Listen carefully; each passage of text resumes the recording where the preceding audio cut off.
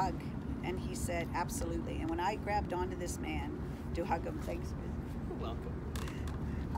when I gave him a hug and I held on to this man, it was like he didn't want to let go. And I just held him.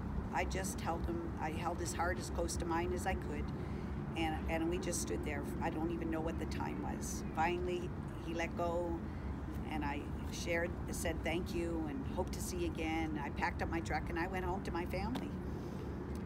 Well, you'd think that would be a cool story, but that wasn't the story.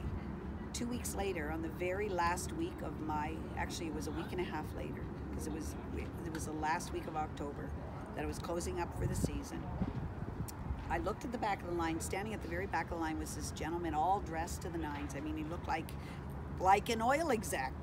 He looked like somebody who just walked out of a big business meeting, and he was standing at the back of the line. It wasn't very a big line, but every time somebody came, he put them in front of him, and until it was just him and I.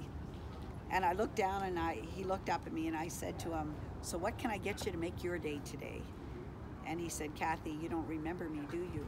And I said, "Honey, I meet all kinds of beautiful people down here. I'm sorry, I don't recognize you." And then he laughed, and then I realized, my God, it was the man I had met just